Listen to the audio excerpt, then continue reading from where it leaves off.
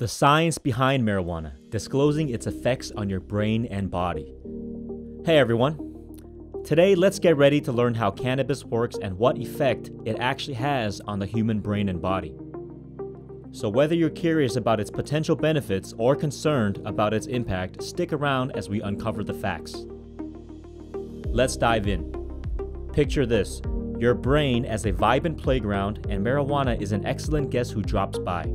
When you take a puff, the receptors of your brain light up like neon signs at a party. Let's talk about the famous high that is THC, one of the leading players in marijuana. THC interacts with your brain cells, making you feel on cloud nine. Time for a quick quiz.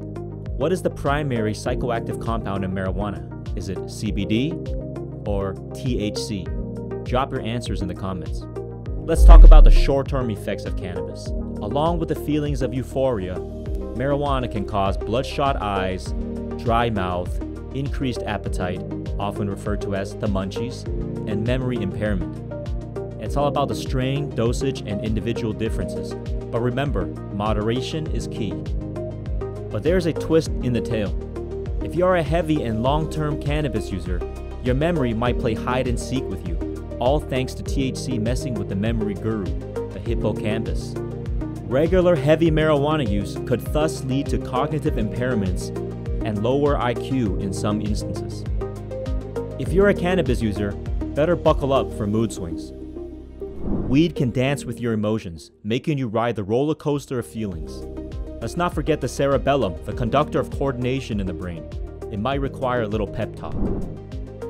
Shifting to the gears of the human body, the consumption of weed can create a symphony of relief and relaxation, like a gentle melody for your muscles. Have you ever tried a marijuana strain with higher CBD content? Share your experience in the comments. Cannabis also contains other cannabinoids in high quantities, such as cannabidiol or CBD. Unlike THC, CBD is not psychoactive, which means it doesn't produce the high feeling associated with marijuana use. Instead, CBD interacts with the body and mind in some interesting ways. Marijuana with higher levels of CBD provides pain relief, relaxation, and reduces nausea. CBD has been studied for its anti-seizure properties as well as its neuroprotective effects.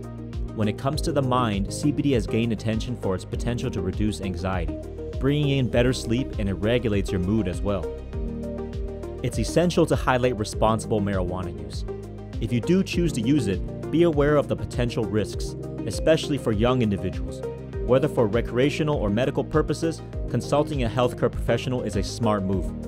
We would like to hear from you. Do you think marijuana should be legalized for recreational use everywhere? Share your thoughts in the comments.